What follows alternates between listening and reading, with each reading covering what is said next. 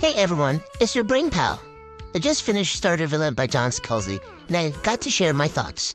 Charlie Pfister is your main character, and he suddenly inherits a supervillain empire. Yup, that's wild, and it's crazy. And the best part, there are intelligent cats and dolphins who go on strike.